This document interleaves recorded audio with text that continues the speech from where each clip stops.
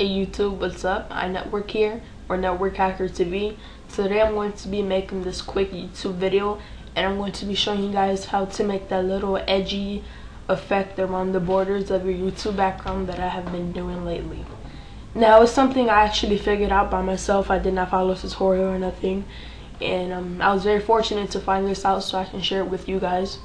So I'm going to be showing you how to do it. Now, where I get my backgrounds from, or the templates, is from mytubedesign.com.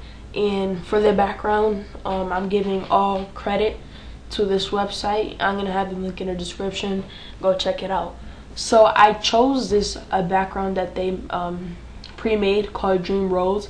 And it's best to choose a background with a straight, border, not something edgy, if you will. And it doesn't matter what's in the background because we can always change that. So I already have it open in Photoshop, and I already edited it for you guys, and I'm going to be showing you how to do this. So first, what you want to do is you want to go to Open and select your background. It should open up. Alright, okay. So I'm going to open it again. And then here we have our basic background. Now to edit it, so the first thing you want to do is you want to double click the background layer, make that into a layer.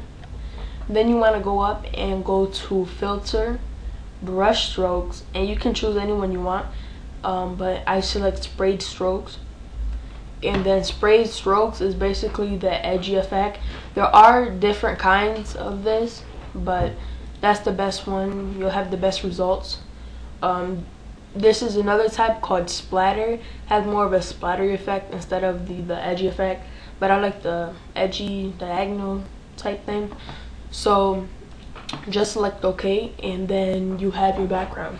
Now, if you want to change the colors of it, you want to go up and go to Image, Adjustments, Hue and Saturation, or just hit CTRL and U. Now you can change the slider, and you can choose what color you want. So I'm using this greenish yellow. It's very attractive to me, and has a nice color.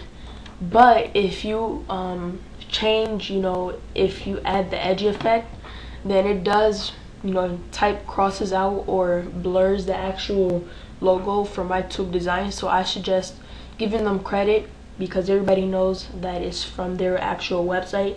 So please give them credit, and just write over the text, just write from mytubedesign.com, or just copy and paste their logo or something like that you can do. But give them credit because their work is not yours. You just edited it. So it's best to give them credit and not get accused of anything. So once our background is done, you're going to go ahead and go to File and select Save As. Save it as anything you want, but I suggest saving it as a JPEG, where you get to choose the file size and the quality. So select Save, and then hit OK if that comes up. Now you see YouTube's background.